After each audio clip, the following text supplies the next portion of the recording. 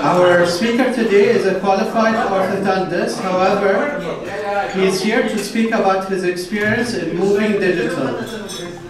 Also a very good friend. However, that doesn't qualify him. Please welcome Dr. Nawaf. Thank you all for coming. It's a pleasure being here, and it's a real honor standing in front of my kids' family. It was the first time watching me speak. Our children today know more about technology more than anybody in the school. They love it.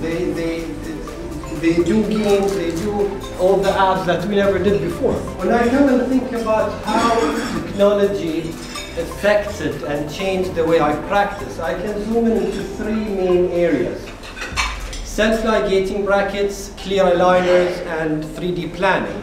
When I came back in 2004 after my specialty training, I was trained in conventional orthodontics, which is basically a bracket system with an elastic, as you can see on the picture on my left. The friction was higher, it absorbed more bacteria, so it wasn't that hygienic. Self-ligation is basically a bracket without an elastic. So you can imagine that it has less friction. Like in this case, where you have a severe crowding, and I can easily open spaces and get all the teeth in with a beautiful smile.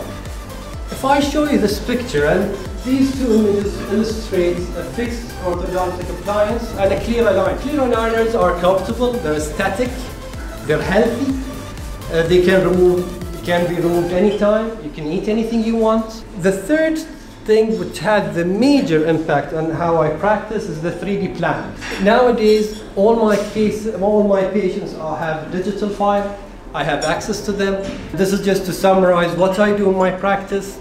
I scan, I analyze, I do my treatment planning, and I deliver the aligners. The beauty of this is that you can show the patient exactly how he's going to look like. Technology won't stop.